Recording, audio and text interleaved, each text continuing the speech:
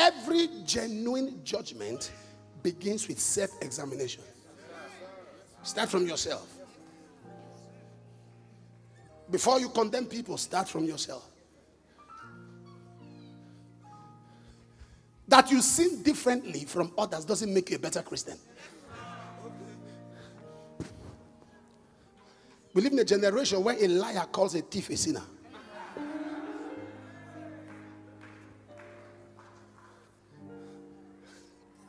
An alcoholic calls a proud man a sinner. That you sin differently. There are people, when they see people well dressed with all the jewelries on them, they say you are going to hell. But you are not wearing jewelries, but you are keeping malice.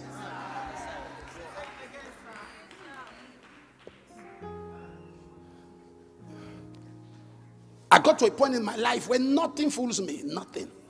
Nothing. Please. It's nothing. I preach the message of righteousness. It doesn't bother me. It doesn't. There were people quoting the law of Moses and they carried stones. Quoting and carrying stones. Do you know that you have scriptural reference to back up an argument doesn't justify your wickedness? Yes, sir. That you are expounding scriptures and we cannot see the fruits of the Spirit.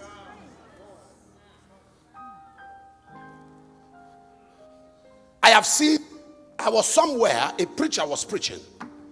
He was talking about rapture. See, we were crying. There was an awakening, a consciousness of the coming of Christ. We were held bound. He was expounding eschatology, the study of the end times, the 70 weeks of Daniel, Matthew 24, explaining everything. I was like, oh my God. And I felt Jesus was going to come in the next 5 minutes. Said all that. People were crying. I went on my knees just praying, Lord, help me to be ready. Help me to be ready. As we're praying, he went outside. I went outside to use the restroom and I was looking for him. He was in the car. When I opened the car, I met him smoking. So you can't fool me with all of those things. If you don't hear from God, you'll be a victim of deception. Deception everywhere. Deception. Am I talking to somebody here? You can't go through what I've been through and still be standing. You can't. You can't. But what has helped me is the voice of God. There are times they've had a trap set, and as I'm going, God says, stop. The voice of God. The voice of God. Jesus said, oh, he that is without sin, cast the first stone. And none. Huh? Did anyone do that? Could anyone cast the stone? He that is without sin. Only those with sins cast stones.